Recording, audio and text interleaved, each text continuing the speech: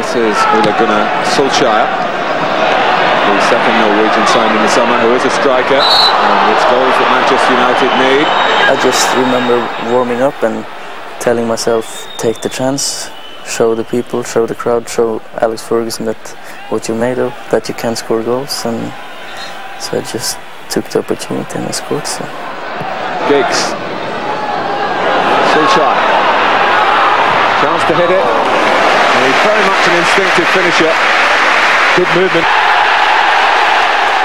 When I scored the first goal and turned around and given us a point, the first one is coming. Who's coming is Eric Cantona, and for me, who 4 weeks earlier who played in Norway, like looking up to him, and to be able to see him coming running to congratulate you is quite a nice feeling.